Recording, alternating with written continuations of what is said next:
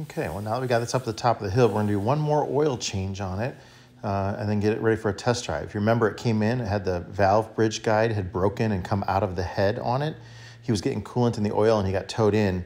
But the valve bridge guide, you can see it actually broke as it pulled it out of the head. And then where it goes into the head, that actually goes into the water jacket. So we had a ton of coolant getting into the crankcase of this. When it came in, we drained 15 gallons of oil and coolant out of the crankcase, and that only holds like 5 gallons, 5.5 normally. So yeah, it was definitely way, way overfull. The crankshaft was definitely hitting the oil in there. That's how bad it was. Yeah, now that it's here, they stayed the night at the top of the hill, and we're going to go on a test drive here this morning after we do one more oil change. So we're definitely not making any oil, but we are getting it cleaned out. It still has that gray tint to it, but this one got up to temperature and run through there, so we're going to give him good oil again here. We're going to go with Dello straight 40 weight CF2 oil this time, and then we're going to add a little bit of the Lucas oil stabilizer to it.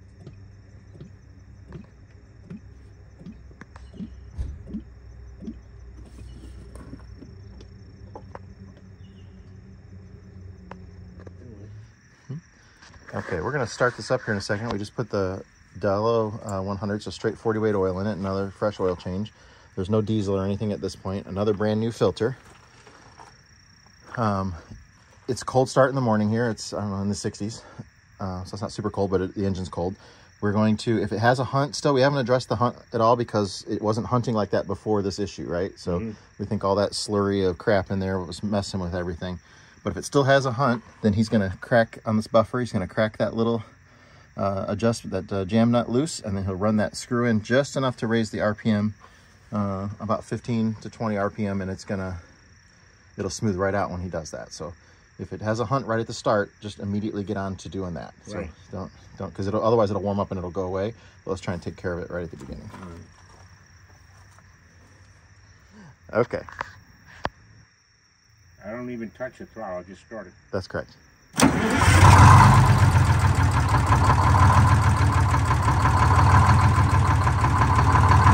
ahead and run it in just a hair.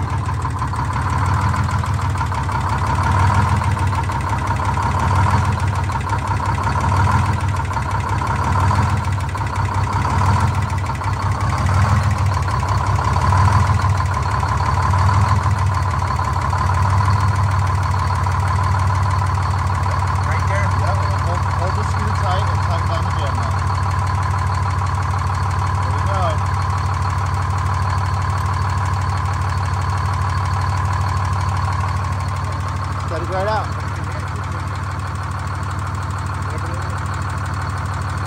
Let it build up a little heat. Yeah.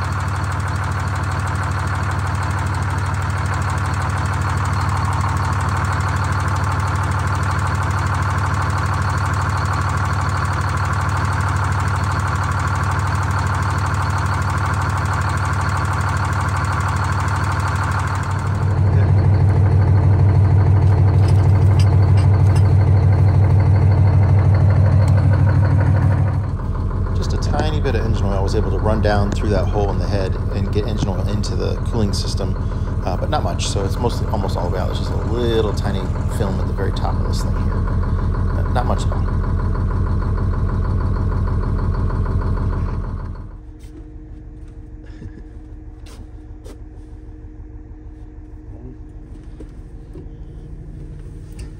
What year did you buy this bus? 79. Yeah.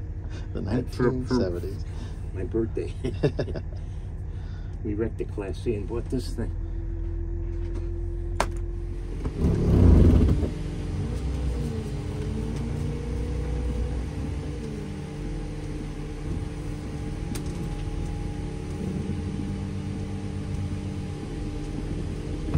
You have the Johnson bar break off? Yeah. Just take it in first, I guess, huh? Yeah. Beautiful place here, man. So what is dragging? Is that your mud flap? Yeah, it's a mud flap. When it gets doing its thing right now, it'll lift it a little bit higher. I think the toe took about a 1/4 inch off the back flap.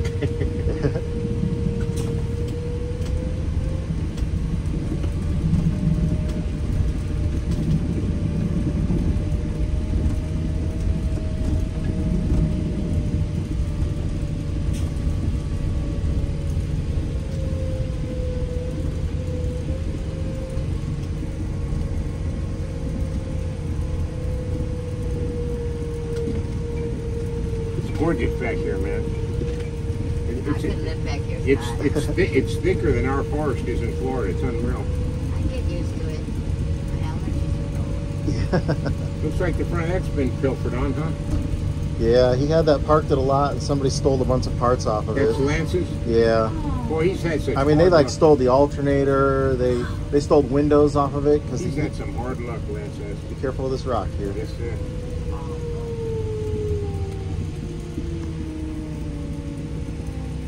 Do you have a clicker for this?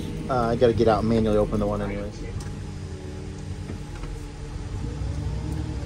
That's right. Right to get out of your driveway to the main road. Yeah. I keep thinking, Yeah, you do not want to go left out of our driveway. I bet.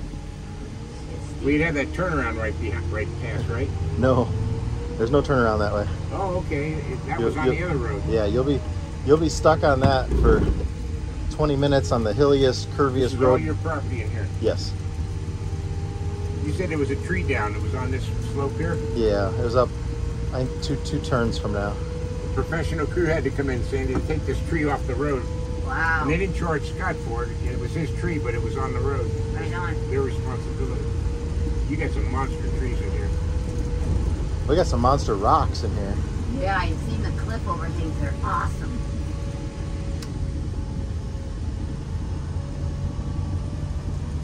Oil pressure's way up there.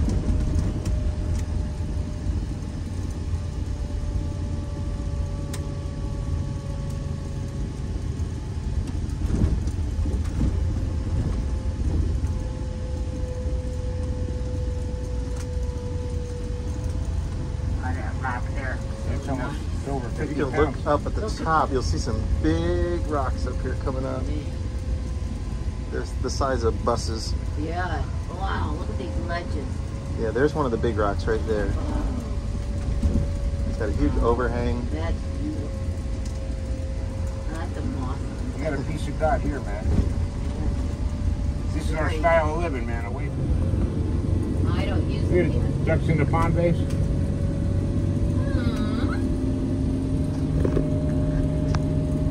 Everything feel good? Yeah.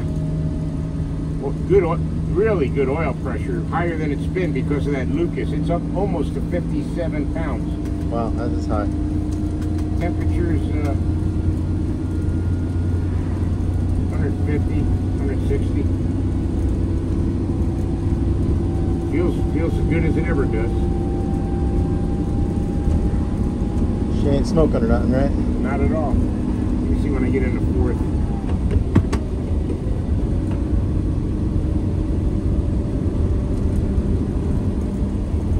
Not as much as it, not more than it ever does. Okay. But if I floor it in fourth, I get smoked. That's Yeah, you not get. burnt. Yeah, because your governor's or your blower's not at full RPM yet. Speed limit's going to drop to 30 as soon as you get across this bridge.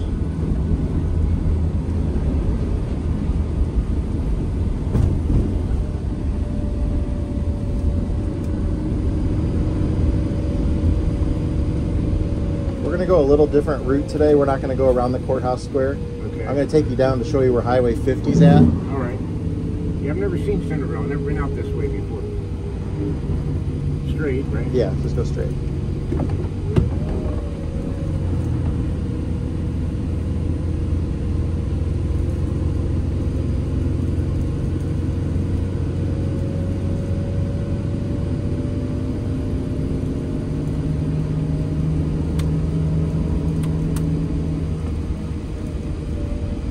All the gauges looking good. Yeah. Temperature's coming up. 175. Pressure's still over 40. That Lucas makes a big difference in the crankcase. I wonder if I should run it all the time. I don't know. Yeah, well, once it gets warmed up, it's going to come down. Yeah, It's it gonna does. thin out a little bit. It feels good though. So we'll go straight through this light, straight through the next one.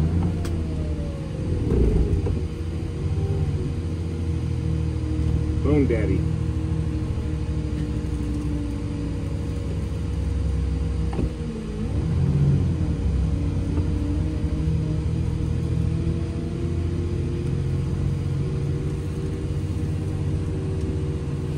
Fuel's not bad here.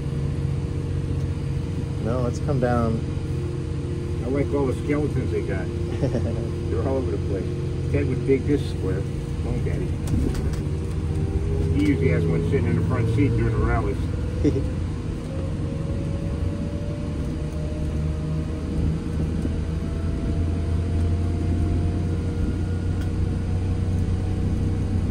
Is your fuel gauge accurate on your dashboard? Say fuel gauge, yeah. I got a quarter tank. Yeah, I would never let my bus get that low if I was you. I hear you. There's plenty in there. I probably got over 150 miles in that tank, but it don't ever get near that low when we're in, you know, the Alcan. My tach's not accurate. Full RPMs is 500 off, but I know that, and I have the tach marked. But I never got the match, you know, between the teeth, the sender. Straight. This is where I hit 50. All right. That's 50 west. Right? Yeah, we want the other way, so it'll be a left-hand turn to get onto 50.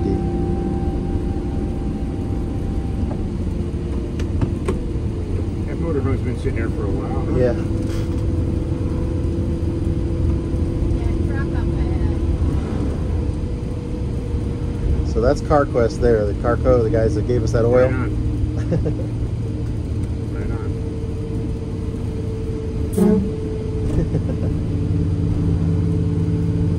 Nice little town. So I'm going to have you pass 50 right now, just because there's a good parking lot to turn around in, just past 50. Sure.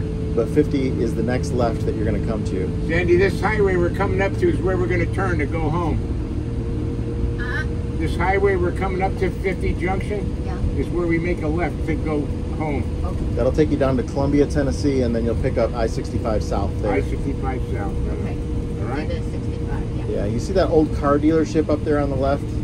Looks, That red that's sign? the parking lot we're going to turn around Okay. in. So we'll pass this intersection, and then you'll pull in their lot.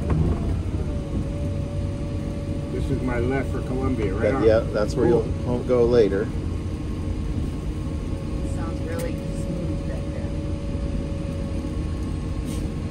I think the old girl dodged the bullet again. I'd go to the second entrance. Yeah, there. I see that. This would be a good overnight spot if you had to go up the highway.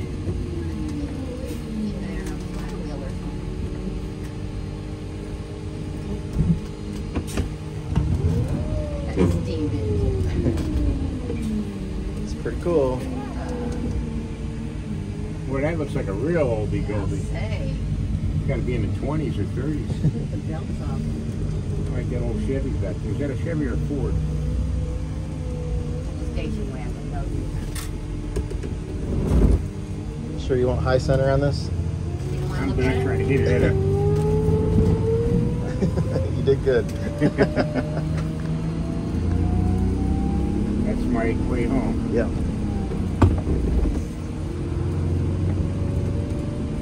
Gauges look real good.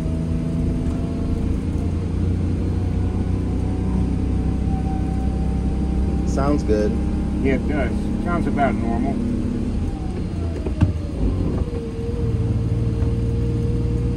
Since the rebuild, it saves at least a gear or more, you know. Yeah. I don't use propane. I don't feel like I need it anymore. But it's still there if I did. You got Lenny wound up pretty tight, huh? Yeah, he's very. That Joe Masser, wasn't he the man that helped you with the spring tension? Yeah, he put new springs in it. From That really brought it back to life. Yeah, I'm sure. This thing is still set up pretty conservative, you know. We like the longevity part of it. That's the thing. You'll get a lot more life out of it by taking it easy like that. I hear you. Mine's not going to last as long, but it's more fun driving it while it's like that. Yeah, and you know a guy that can fix it for you. Yeah.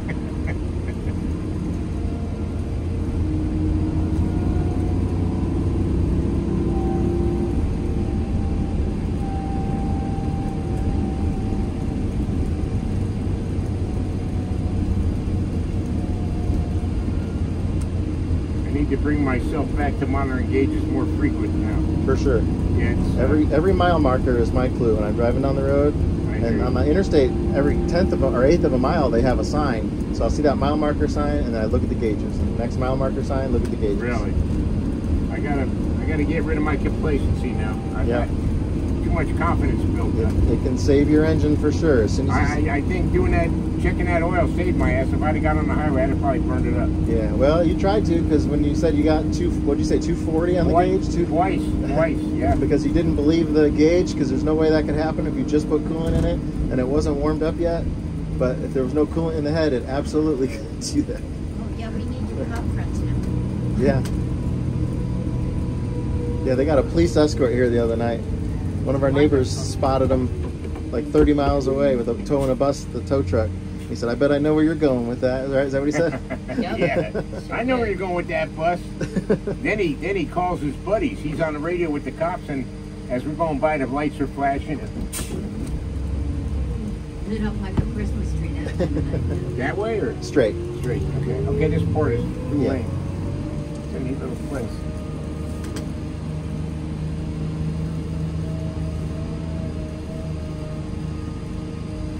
They probably see a lot of buses since you moved in, huh? Yes, you do. Town will never be the same, Scott. Well, you've literally upped the resources in this town for sure. One of those buildings on the square used to be a bus depot. Really? Yeah. They would have waited a little longer, Scott. Yeah. Nice park.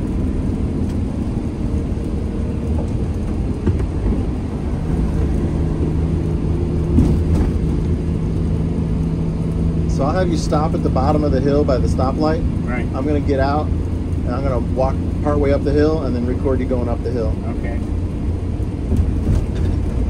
You want me to stop and pick you up? No. Your bus can climb the hill, but it will not stop halfway up on that hill and start again. I hear you. Guarantee you. Have you ever It'd be seen nice John? to Have do you ever that seen here. John's driveway? No, but I've heard about it. It's ridiculous. It's probably steeper than yours is for sure. I don't know how he gets that up there. Somebody coming around the other side. Yeah, that's the problem, and the lanes aren't marked. Right. The gauges are right where they always are. That's good. I'll tell you, the oil pressure's still up there. I think that Lucas is going to hold on to it. Yeah. It's above 40, and it's probably operating temperature, I'm sure. Yeah, you definitely are. You know, I mean, the gauge is.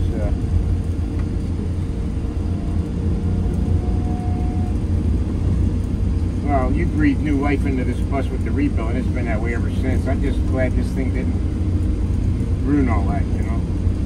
It probably aged it a little bit, huh? I'm sure. Yeah, you. 10 years or so, right? Yeah, you took one of its 9 lives away. Yeah. They took one of mine too, Scott. Well, I'll join that club. Took one of mine too. It's a shame we couldn't have diagnosed that without the tow. Yeah, That's, yeah, I hear you. That's the painful part. Yeah. I'm just grateful you were here for us, Scott. You're welcome. And I was This pretty is upset our drive right here, Dan. today. Dan. Our driveway. Are you got passing? it. You're passing it. Oh. I'm looking at that one. Got it though. You want to leave the gates where they're at? Yeah. That way you guys will be able to get out. Now, you're going to have to stop and let Scott out, okay, Dan? Yeah, but at the stoplight. You won't be jumping. Thanks for turning me in there, Scott. Yeah. Brother, I'm scatterbrained, buddy. I'm gonna get worse too.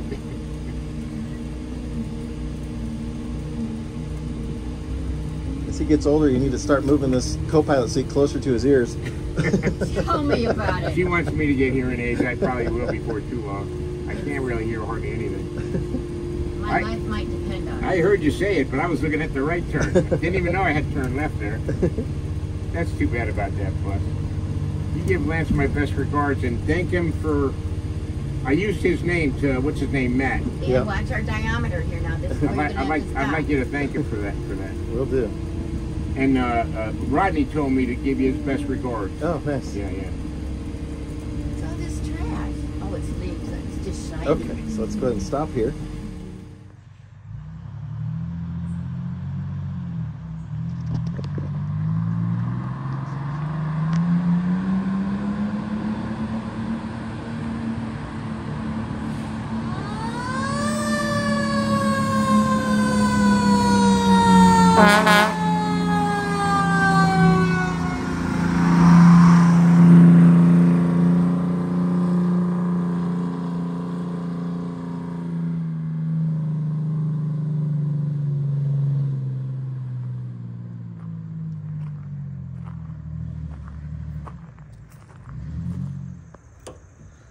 looks pretty good in there. It's right full at the top. There's still a little bit of that oil water, but not a lot at the top. But we're gonna leave, we took the gasket off of this so that it doesn't seal, so he's not building coolant pressure on the way home. It only runs like 6 PSI anyways in that system, but we're going to not let it build up pressure. And so it might blow out a little bit of water because we have it all the way full right now. And then he'll continue to clean out the cooling system. But the engine oil looks great. We gave him a procedure of checking his oil with the engine hot 2 minutes after shutdown.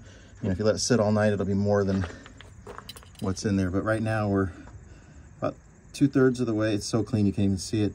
But it's about 2/3 between full and low. Super clean oil. No sign of that grayness on it. That's good. We're not leaking any water. We let it sit all night long and no water came through. So I think we dodged a bullet and got lucky on this one. You know, we offer a service through our Patreon. It's like 50 bucks a month. It's kind of like roadside service. You can keep us and contact us, and we can do a video chat if you need us, or a phone call if you're in trouble somewhere. It would have been nice if we could have troubleshot this without having to get a tow on it. But I think that's a great service that we can offer through Patreon for bus owners, just to have our number in your back pocket, and you can reach out to us on Patreon and we'll get a hold of you. I even do it on the weekends. If somebody's broke down, I'll guide them through what to do or what to look at. Sometimes when people are buying a bus, you know, we'll do a FaceTime through there too. So I can see what they're, you know, without being there, I can tell them what to look at on certain buses, and it definitely helps. So they're going to head back to Central Florida. Ocklawaha is the area that they're from. If you ever heard of that. Yeah, they're going to go down through Atlanta. I'm going to keep them away from Mount Eagle, which is on Interstate 24 in Tennessee. Is a big mountain. We're going to avoid that today. Just so we don't need to put that kind of stress on this engine right now. But they'll go through Birmingham and then pick up Atlanta and then down from there.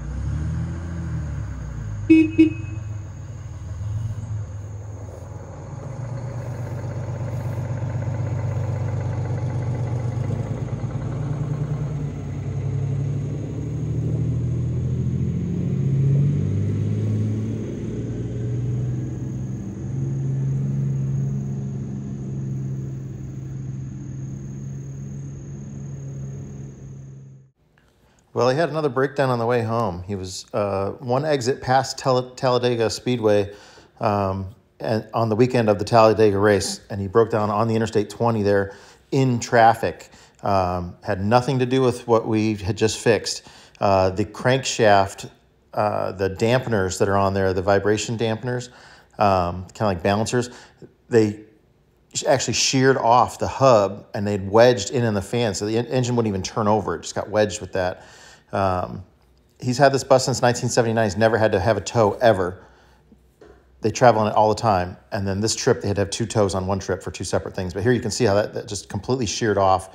There's rust in there. You can see where it was rusted, so it had been cracked for a while, and then it just broke off. So that's the end of the crankshaft there. He pulled the fan hub off, and then that's where it's broke behind there where those dampeners go.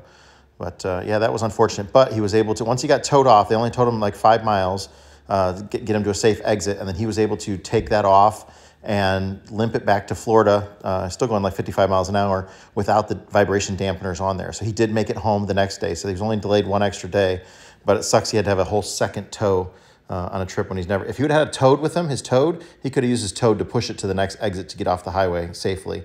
He's done that before. With your Jeep or whatever, if you're flat towing 4 down, you can just push the bus, put it in neutral, have somebody steering, and then one person driving the Jeep.